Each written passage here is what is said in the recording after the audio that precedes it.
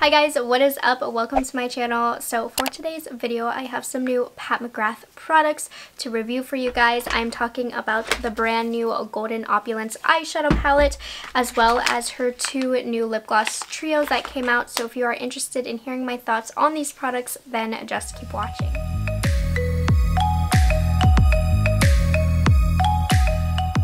If you're new to my channel, hi, my name is Morgan. I am a Pat McGrath collector. I will pick up basically anything that she comes out with, whether or not I need it, because I collect her stuff. I think she has some of the most luxurious products with great quality that are very unique to the makeup industry. This release kind of came out of nowhere. I feel like she had just released the Star Wars collection, and then she had the holiday collection before that, and this palette's a very random release if you ask me, but of course I picked it up anyways. I wasn't going to, but then I was like, who am I kidding? Of course I'm gonna pick it up. So this is like her Lunar New Year collection, and it seems like a lot of brands are coming out with some sort of Lunar New Year collection. I don't know if that's always been the case, but all of a sudden all these brands are coming out with like red and gold themed things, which I think is really fun. If you don't know, I'm actually half Chinese. My mom is from Singapore. I mean, I don't celebrate Lunar New Year, but fun fact, it was always something I was very interested in as a kid. In this little mini collection, she came out with the Golden Opulence eyeshadow palette, and then of course those two lip gloss trios. We're of course going to spend the majority of this video covering the eyeshadow palette, so let's get into it. So this palette is currently available on the Pat McGrath website. Pat McGrath has been a mess lately as far as getting orders, shipping orders, having things in stock, not having things in stock. I talk about it in my next Pat McGrath video that I will be uploading, which will be my Decadence eyeshadow tutorial, where I kind of explain my frustration and annoyances with the brand. But yeah, I didn't have any problems getting this one. I feel like shipping took a little bit longer than it normally does for me, but her shipping's been a hot mess. Customer service has been a hot mess, but this is still available. It does also look like it will be available on Sephora soon as well. You can pull it up on the website and it says coming soon. So online, it is a palette of 6 sublime shimmers and magnificent mattes that summon the joyous spirit of Lunar New Year, evoking moods of prosperous luxury and opulent celebration. It is $65, and it says it is limited edition, so I'm going to go by the Sephora website and that this is limited edition. So let's talk about the packaging of this guy. It is one of her 6-pan palettes that comes in this similar packaging. However, I've never seen the outside done like this before. Normally there's some type of picture. This is actually just more about the actual finish of the product, and I don't know if you can see, but it has some really pretty gold glitter. I really like that. You guys know I love glitter. I like that part. I think it's really cute. I do kind of like her art. It's very, very unique when she does that, but I think this is a really nice kind of different thing to add to her line. It has this, which I just always leave undone, and then you open it up, you have a mirror, and then your 6 shades. Now I actually hate this packaging. With her Star Wars collection, she came out with kind of just like a single thing where you can open. This is a pain in the butt because it's very hard to work with because this mirror keeps falling on it and you can't like really bend it straight. I don't know, I just feel like that's very poorly designed. It's super annoying. That honestly is quite a big turnoff for me as far as this palette goes. So I don't like that as far as the packaging, but of course it feels very sturdy, very luxurious, but this is very inconvenient, and if you're trying to get ready, if you're not holding it like this, it's just super annoying. So let's take a closer look into the palette. As you can see, you have 6 shades.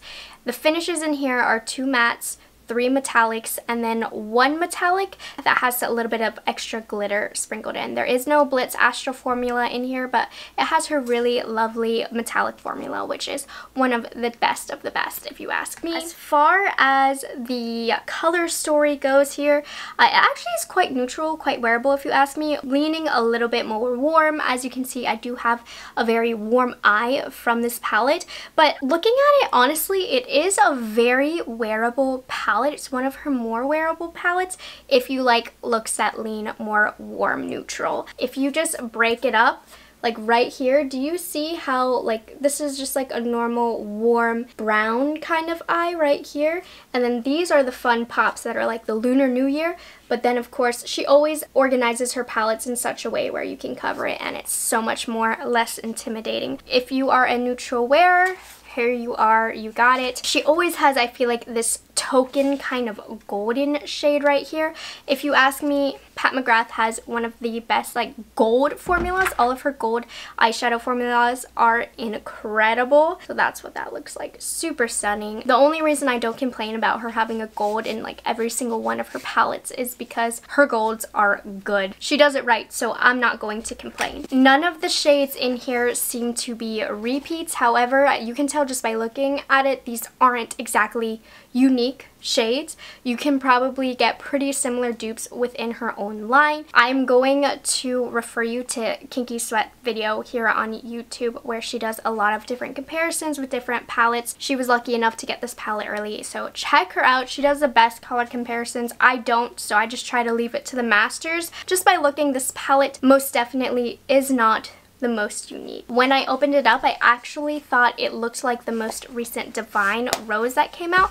I feel like this palette looks different under different lightings. When I opened it in my kitchen, it looked very rosy taupey to me, and then when I brought it up here, it looked more brown, and then I was wearing it and now I feel like it looks more red and warm. So I don't know, oddly enough, this just looks different in different lighting. So I did want to show you really quickly the Divine Rose palette that came out and is supposed to be restocking soon. Don't know if it actually will be. She's a hot mess as far as the brand goes.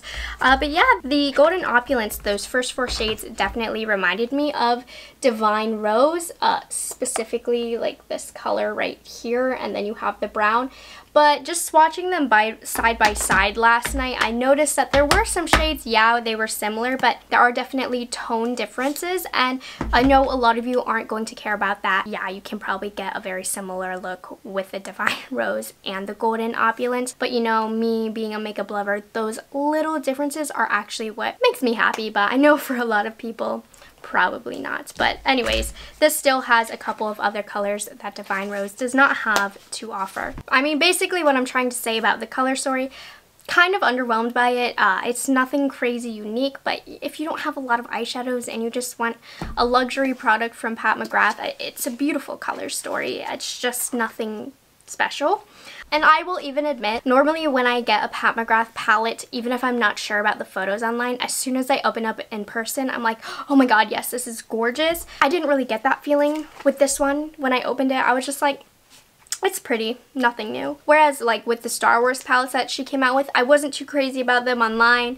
I opened it up and you guys know I'm like head over heels for that collection. Don't really feel this way about this color story here. So as far as the texture of these finishes go, so the mattes are very, very nice. They're her typical matte formula. I find them to blend very easily, not patchy, not too hard to work with. Tap off your brush and you'll be good, and they do pack on a lot of color. I am absolutely in love with this shade right here, Tranquility. I think it's a very gorgeous transition shade to lay down every look. It complements every single color up in this palette. And then we have Prosperity, which is kind of like a Swiss kind of brown, like a almost reddish burgundy brown. Really pretty, nothing too crazy unique, but again, this palette altogether, all of the colors are very complementary of each other, so that is something to be said about the curation of this. The colors just go extremely well together. You have this Eternal Opulence shade right here, where it's kind of just like a light pinky champagne kind of color. It's very not unique. You know, you have this color in a lot of different palettes, but it's nice to have a color like this in a palette because it really makes it so easy to complete a look. Like I have it as my inner corner highlight right now. It's nice to have, it's just not unique. This shade right here is my favorite. This is Moon Phase, and this one pulls almost bronzy rose, and in some lights it looks much more warm, some lights it looks more rose, some lights it looks more taupe.